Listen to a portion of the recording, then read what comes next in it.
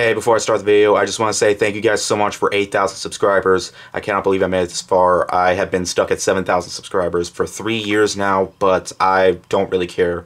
I'm still making videos for you guys. I want to thank you guys so much for your support and subscribing. The subscriber count usually drops for me and then goes back up, drops, and so it doesn't matter. I'm not going to change anything if it goes back down to 7,000, so just in case, I'm still going to put this up anyways, but I just want to say thank you guys so much for your support. I'm still trying my best to make my videos better. I'm still going to be moving into my new place soon. It's just going to take a bit longer than I initially intended. I'll explain it more in another episode of Chat with Matt. But anyways, thank you guys so much. Now enjoy the reviews.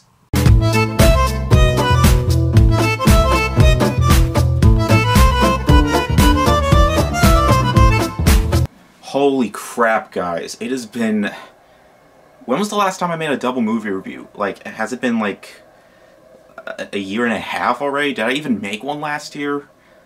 But oh my god, I actually got to see 2 movies this weekend. And Regal theaters are finally starting to reopen. I saw both of these movies in a Regal theater. It's so great to finally be back.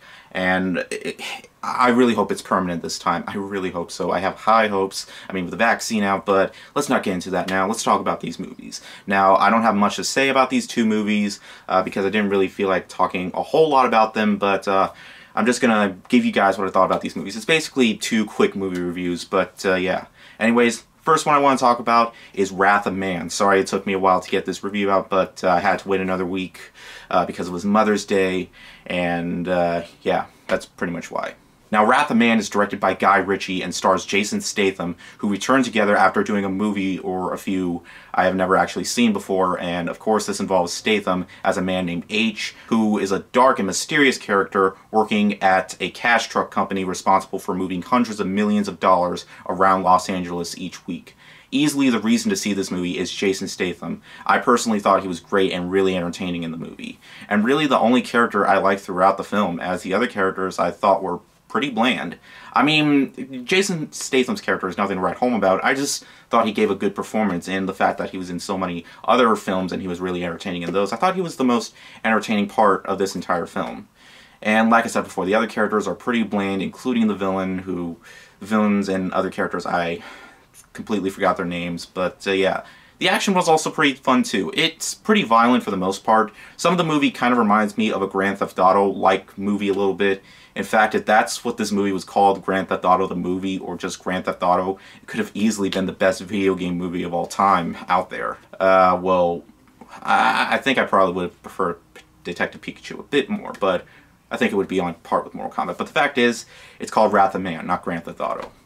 But it's pretty amazing how Guy Ritchie made 3 movies in a row for the past 3 years, and one of them was a Disney adaptation. I still think his last film, The Gentleman, was a much better film. I kind of find it more rewatchable, and that's a film that I think got a lot better the more that I thought about it. Like, I rewatched that film twice, I own the Blu-ray, and I've just had a really good time with that film. But I really like the fact that him and Jason Statham made movies together in the past, and this is a return for them working together. It's really nice to see, and I might want to check out those films that they made in the past, or the 1 or 2. Let me know, because I didn't even look up the director's history, so I know nothing about it, but yeah. I'm going to give Wrath of Man a 3.5 out of 5. Really solid film. I really think you should check this one out. Now, pretty much for the main event, this is actually the film I saw first, but I saved it for last, because it's kind of the film that I kind of want to talk about a little bit more, but don't have too much to say. But anyways, next up is my review for Spiral, which was supposed to come out last year, but of course got delayed over and over and almost got a Blu-ray release immediately. One time I saw on Amazon it was going to be released on Blu-ray, but they were all like, nope, nope, nope, we're still going to give it a chance for the theater, so they put it in the theaters. Now this movie is the 9th film in the Saw franchise a little bit, which goes into a different sort of route. It stars Chris Rock, who goes after a criminal mastermind who isn't Jigsaw, but this pig-like thing who unleashes a twisted form of justice.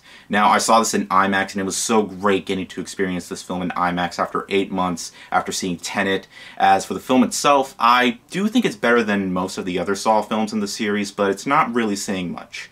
Honestly, the film kind of felt a bit more like a comedy, mainly due to the writing for the characters, especially Chris Rock and Samuel L. Jackson. I mean, I really appreciate the fact that Chris Rock was going into a more serious role, but the fact that he gave off so many comedic lines of dialogue, it kind of took the seriousness away from the movie a little bit. But I actually did like them in the movie for the most part as their characters. The performances are a little stale, but for the most part, I liked seeing them in the movie. I mean, they're probably well, Samuel L. Jackson isn't in the movie that much. Chris Rock isn't in for most, but he's probably going to be one of the Saw protagonists that I'm going to remember the most throughout the franchise. But the movie feels a lot less serious than they're trying to make it out to be. Also, the traps are pretty creative for the most part. My favorite one probably has to be the one involving a train, probably because of how disturbed I was by it. I was just like on the edge of my seat, like, oh, oh, oh.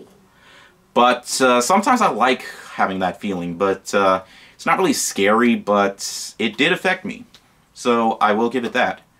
But the tone and the writing for the movie is kind of what drew me back from the way that the film was directed. I appreciate that they tried something a little different for the series, but it doesn't quite reach the roots of the original film, and honestly, no other film in the series can, in my opinion. It's not a bad movie, but it doesn't quite reach the horror roots they were trying to go for. I'm gonna give Spiral a 3 out of 5. It's a sort of... they tried, okay? I mean, I can say it's definitely better than Saw 5 and 7, which I think are the worst ones. 4 is okay. I'm not entirely sure how I would rank them. I didn't really think about making a list, but the first one would definitely make it. The first would definitely be Saw 1. But, yeah, we'll just see what happens next if they decide to go for another route. Maybe they'll call the next film Saw X or something like that. Anyways, thank you guys so much for watching. Now, if you excuse me... Oh, there's no button. I have to go and get ready for work this week. It's about time. It definitely took a longer time than the first time this happened, but I cannot wait. Anyways, thank you guys so much for watching, and I'll see you guys later. Ward out.